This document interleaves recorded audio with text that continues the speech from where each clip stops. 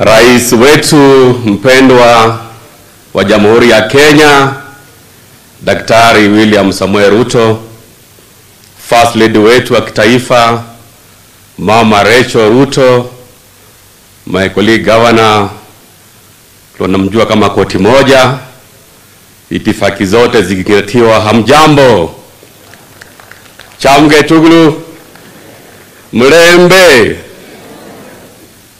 Kwanza kabisa mimi nachukua fursa hii kumshukuru rais kwa kunialika kuja hapa, kwa sababu mimi ni jirani wa Uasin Gishu.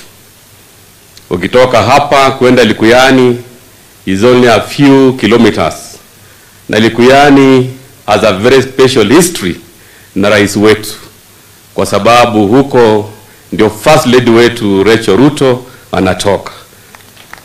So mimi nikiwa hapa nimekuja kama jirani, nimekuja kama rafiki wa Uasin Gishu, kwa sababu mimi napenda maendeleo. Rais wetu, I want to appreciate you. We share a lot in common. Ukiangalia mahali ambapo ulitangulia, shule ya msingi ya Kamagut, it is similar to where I went to school kule Mumias East. Na mimi nashukuru sana walimu wa Kamagut Primary for giving us the 5th president of the Republic of Kenya. Mpigiwe makofi.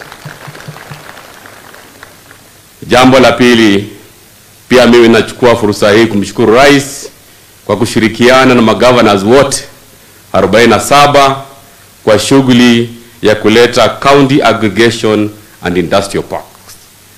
Sisi Kakamega tulileta aggregation center yetu hapa Likuyani, na mimi najua tukishirikiana kwa pamoja itasaidia wakulima wetu wa hapa Uasin Gishu, kwa sababu aggregation center haina mipaka.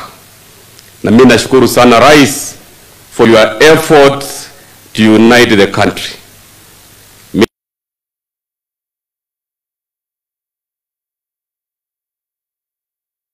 He is not looking at political affiliations.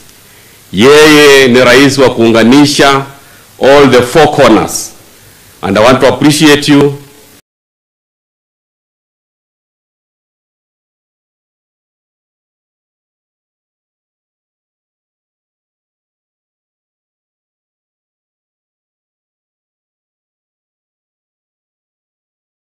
Tutakuunga mkono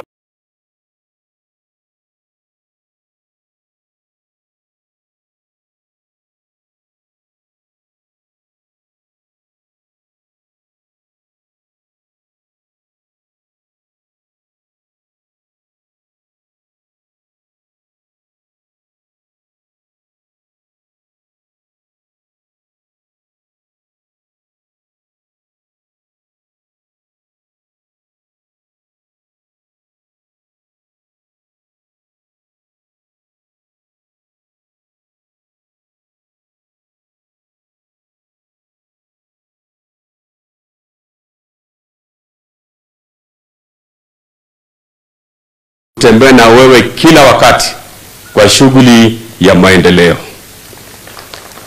Jambo la mwisho, mimi pia nashukuru kwa sababu leo M-Pesa Foundation, you have done something very good na kukaribisha kule Kakamega, so that you can also come and lay a foundation stone kwa zile zule ambazo zimetoa viongozi kama governor wa pili wa Kakamega County.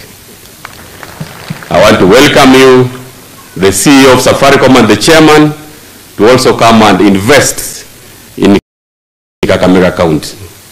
Na mwisho,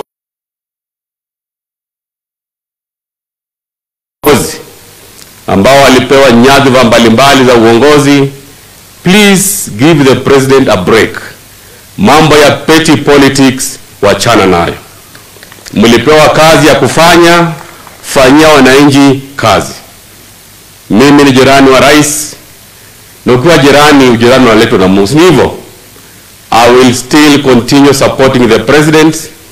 Lakini kuna wale ambao mara asubuhi wanasema Barasa amekaribisha fulani, Barasa alikula na fulani. That is petty politics. Please give our president an ample opportunity of uniting our country na kushughulikia maslahi ya wananchi. I want to support you. Magovernors wote tuko nyuma yako kwa sababu we know that the next 4 years Kenya will be transformed. Na sisi kama Mlembe Nation, I want to assure you tutakuunga mkono because you have demonstrated your development agenda katika nchi yote.